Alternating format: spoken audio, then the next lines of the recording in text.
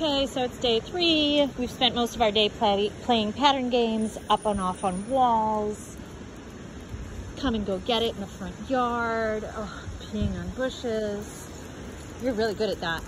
We only had one barking incident today. It's totally my fault. Like, the guy startled us by the dumpster with a big plastic sheet literally 2 feet away from us. And I'm like, oh, that's fair. That scared me too, dude. And he recovered really quick. We've had a ton of opportunity working about people, and he's now calm and focused and working, but he's still not excited to see people. He does now offer a lot more just natural check-ins, like he'll notice somebody and then he'll really quickly orient towards me. Sometimes we praise and treat, sometimes we praise and just kind of run and have a little happy dance. Things that make me super happy on this walk is he's gotten super playful twice. Once when he found a soccer ball, once when he found a giant pile of leaves to just do the zoomies back and forth in.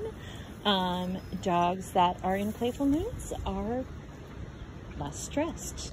I can eat when I'm stressed, so can he, but we don't play when we're that stressed in the moment. So the fact that I'm seeing more play outside is great, and I'm gonna try to start building that in. You're a good boy. You do stop and sniff a lot of things because you're an intact teenage boy.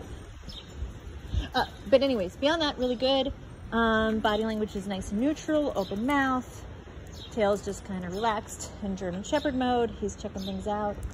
We did walk past a yard that always seems to have kids in it. Oh, and we're heading up to a yard that tends to have a beagle out in front of it. So we might cross the street just because we just had to yell at that man with the scary plastic and the scary dumpster. So we might give any other problems a little bit more wide berth.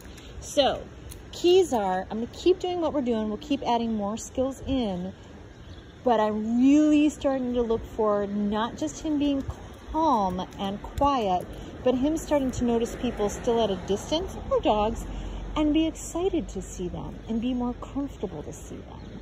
So if all he is neutral, that is fantastic. But I'd like to see him, just because of his young age, actually get a little excited to see people. A little more wiggly tail, a little more wiggly body, but I am not pushing it. We're gonna let him come to that on his own terms. And if he doesn't, if he can just be neutral and we can decrease the distance we have to be from people, I will be thrilled.